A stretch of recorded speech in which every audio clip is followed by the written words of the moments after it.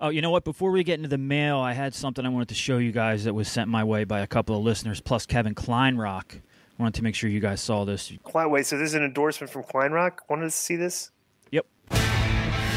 You're entering the world of Teddy Hart.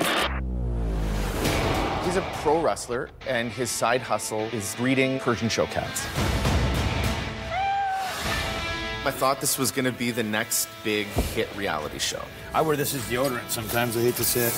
I had no idea that I was going to wind up at the center of a missing persons case. Third generation Hart. It's time you meet the devil. I have the power to easily snap my fingers and have people killed. Teddy was polyamorous. He's done a lot of things to us. He's not a good man. He's one of the worst men on the planet. I don't deserve this anymore. This is Samantha Fiddler. Samantha's been missing for 5 years now. I haven't heard her voice in years.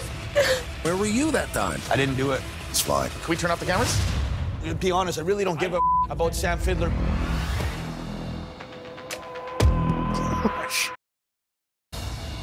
Yeah. Wait. Crime, cons, cats. So, Dangerous breed. Oh, my God. What do you got? Konnan, you obviously... Let me just say this. I've met a lot of crazy characters in my life, in the Navy, in the streets, in Miami, in the wrestling. But Teddy's top 5 out of control. I've seen him do more dangerous, ridiculous stuff than anybody I think I've ever met. And he just cannot stand away from problems. That girl that was there with the white hair, I forgot her name, but that was his wife. She was like a madame. She had like a what do you call this? Escort service? Brothel. Yeah, like a brothel. Yeah, she was actually very cool. But all those people are really people in his life that he was dating. Bro, he would hang out with like little groups, like a cult leader. That would be the best way I could describe him if I had to describe somebody. Right. You know, like he'd bring people to his house, and this is a shoot.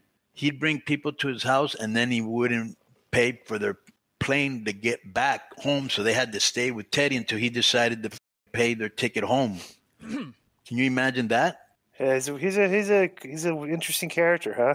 Bro, I just feel sorry for him because he does have mental issues, and they haven't been what do you call this? Yeah, right. He knows how to work the system. He gets into the system. He works it. You know what I'm saying? Yeah. And he just never gets better.